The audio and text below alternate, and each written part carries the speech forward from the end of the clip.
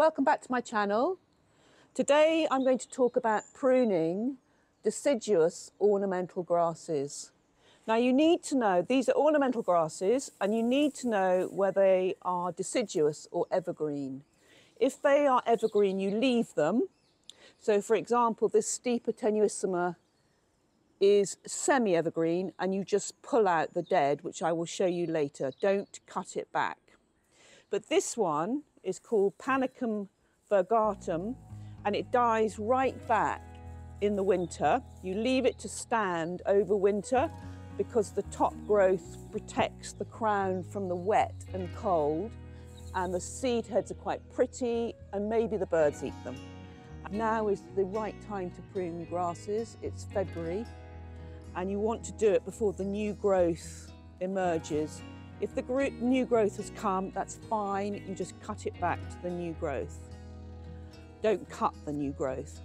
So you basically take it in your hand, have a good pair of sharp secateurs, and cut it to the base, right down to the crown. Remove all the dead, and that's finished. That's done, and it'll grow again this season.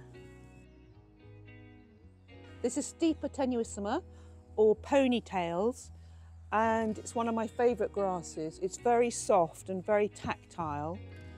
At this time of year, you need to tidy it up because there's quite a lot of dead. Some people cut it right back, but because there's a lot of green in there, I don't, because I like to preserve the green. So you take out the dead and you just pull it with your hands, and the dead will come out. So this is a lovely job to do. I find it quite therapeutic. You just go through it like it's hair, because it is called ponytails, that's its common name, and you just pull out the dead grass and clean it up, tidy it up. It'll look much nicer because it looks a bit messy this time of year. Just get in there like it's hair and pull out all the dead, and the dead will come out. You might get a few little live bits, but don't worry about it, because you could cut this right back and it would grow. I think that's pretty much done. There might be a few bits, just depends how much time you've got. Basically, you can now see that there's more green and less brown, and I think that's fairly nearly done.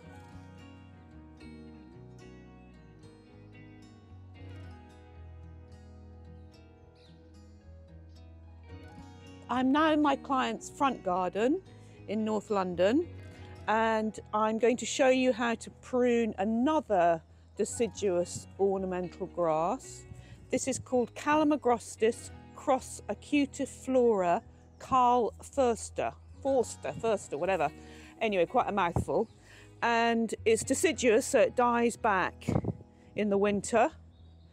And I love this grass. It's not looking great at the moment because at this time of year they're tattiest, but it's very vertical, it's very architectural, it's kind of slender, so it's not a fountain. It grows very upright, and I'm going to show you how to prune it. Cut this grass to the base, so near the ground. You will see there's some green growth already starting, so just be a little bit careful of that. It's not the end of the world if you cut it, but get in there with your secateurs and just cut. Though in this instance, because the growth is already started, the new growth, you can see there's some green leaves, that's the new growth. You can cut it a few inches from the ground. So just take it in your hands. It doesn't matter if you cut a bit of the green.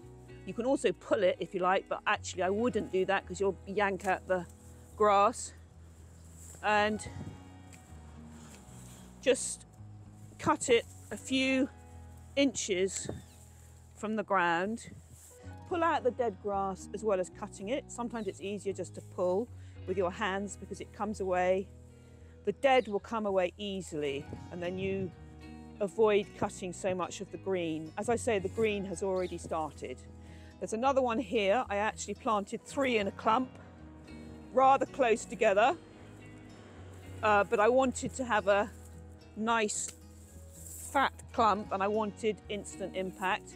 This one, I'm just going to cut like this because there's not much green growth happening, and I'm also going to pull, and I'm also going to cut. And I think that's almost there. You can just tidy it up, and that's done.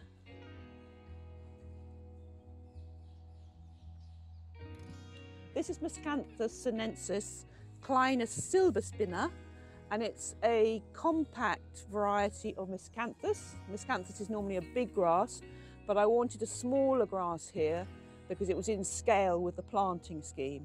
I didn't want something really tall to get in the way of the window. And it's a really pretty variegated grass.